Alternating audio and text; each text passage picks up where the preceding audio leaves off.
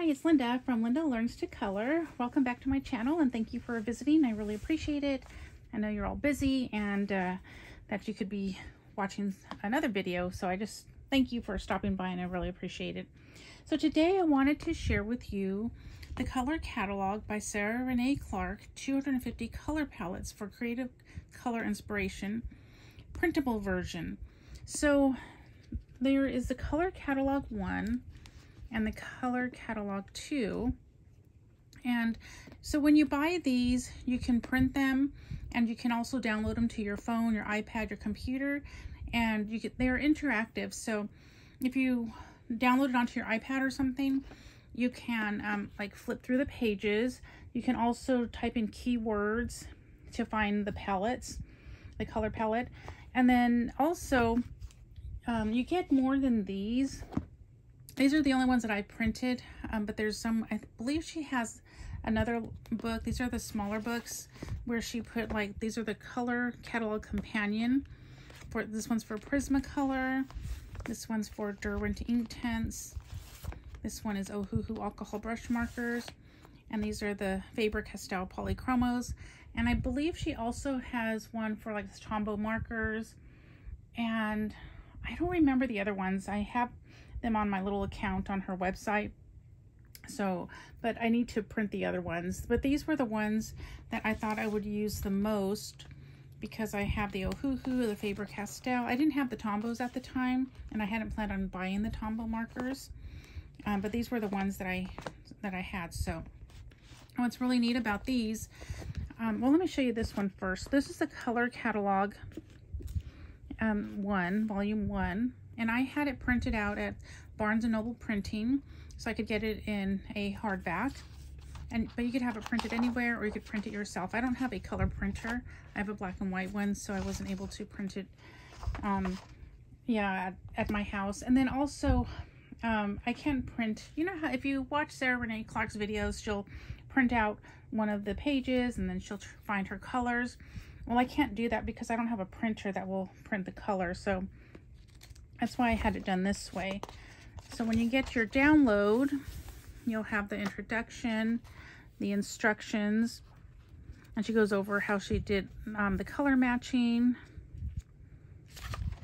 here, and then about the author and photo credits. And then you have the color palettes, except this one, mine printed, and I didn't want to, I hate to like send this back and it's just going to get thrown away. So these colors are supposed to be here, and for some reason mine printed all the same color. And it took this one and printed, it there. So see how it took the last color, but I'm fine, I don't mind. So it's really nice because you could find something like these are the keywords that you would look up. So you look up Christmas and all her Christmas palettes will come up, or sweets. Colors would be like seafoam, terracotta, and so forth. And then you'll get to choose. And then if you're doing this on your iPad or something, and you know it's all interactive, you don't have to print it. In other words, what I like about the volume 2 is at the beginning she put kind of like this table of contents right here. So I really like that she did this, so that way you could kind of you could see what's in the book. And then so this is volume 2, 250 more color palettes. So this one printed correctly. As you can see, all the colors are down here. Isn't that beautiful? So I like having this as a hard copy. I like having it digital, but I also like the hard copy. Like I said, I don't have a printer, but sometimes I just want to look through a book that I can hold. And then what's really nice, so let's say you like this palette, color palette 353, and you want to use your Derwent Inktense. So you would get your Derwent Inktense book. And then, let's see, 353, you would go to that page in your book.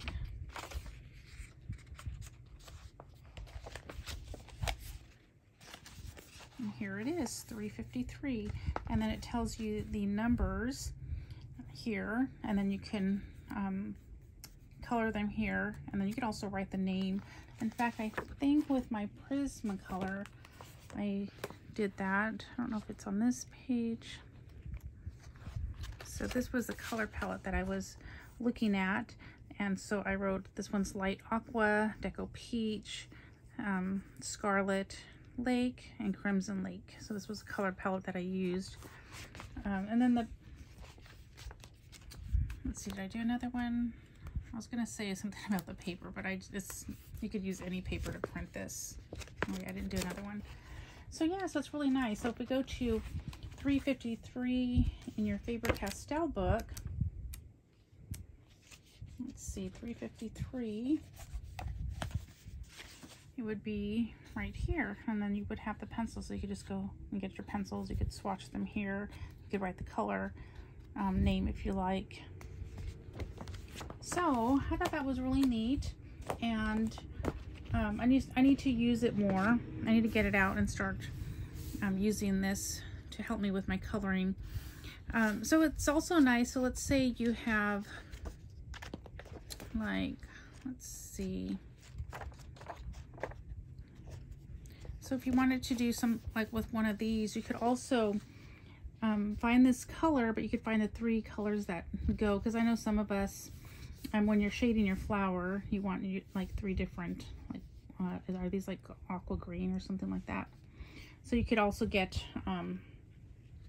like, find your shades with that would go with it, if that makes sense. I don't know if I'm saying that correctly. So, because you know how when you're doing a flower, you want to do the light, dark, and the medium, light, medium, dark. So you could do that. So if the color palette has, this one's actually nice, because I think this one would actually show you, like, I don't know, do these 3 colors go together? You know, to do one flower. I don't know. I'm still learning my colors. It just amazes me how you all are how you could see the colors. I can't see the colors. I can't put them together. So like if I was trying to get something, let me see if I have anything around me. Let's see. So like with this book, which I haven't read yet, I need to read it. You see how the colors are right here? Like I could kind of see like the orange, but I wouldn't know how to put these colors together to make that color. What's another example? I don't have too much here. I wish I had a painting or something. I didn't. So like this one, another book I haven't read yet. I wouldn't know what colors to put together here. And like I was watching Sarah Renae Clark, where she was doing the painting, and not painting, but she was getting like a banana, and she was trying to put the paint colors together. There were some colors that she was putting into, like she put red in to make a color. I don't remember what color it was, but she put red or a color that was totally what I didn't think would be in there. So it just amazes me how there's so many colors, and but I can't figure out which colors you would pull to make that one, if that makes sense. And I don't have a good example because I can't find anything that's really like what colors would you use to make this grass? See, that's another one. It's not a good example, but hopefully you understand what I'm saying. So anyway, thank you so much for watching. I hope you enjoyed the video, and I will leave a link to Sarah Renae Clark's website where you can purchase the color catalog. It's really neat, and you could use this for so many other things. Like my daughter will sometimes use it for her quilting, so you could use it for, you know, if you want to decorate, to find out what colors go together. Just so many things that you can use this for other than coloring. So anyway, you can probably use it for website design too. But anyway, thank you so much for stopping by, and remember to live a life filled with color. It's so much prettier that way, and y'all have a great day, and I'll see you in my next video. Bye.